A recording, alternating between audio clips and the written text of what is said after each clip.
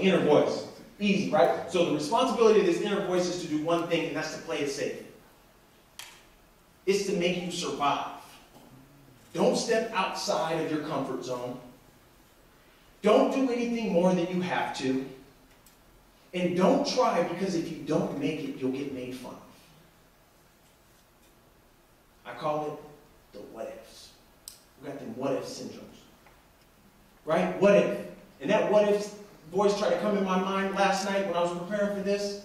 I'm sitting there typing and I'm putting everything together and I'm excited about all this. And that what if voice was like, man, what do you think you can do? Why can you go tell people that they can do anything that they want to? Thomas, you know that you didn't read your first book until you graduated college.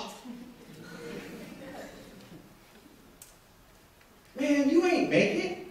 You still got a long way to go to be quote-unquote successful. You ain't Oprah, you ain't Magic Johnson, you ain't these people. What gives you the right?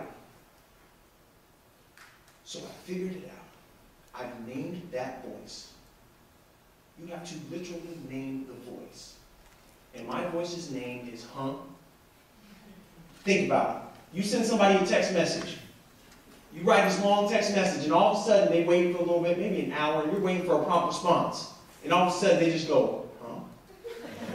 How's that going to make you feel? It's going to make you feel like, dang, I don't even really matter? You're not seeing me? So that is the same thing that I had to do with that voice. Name it, huh?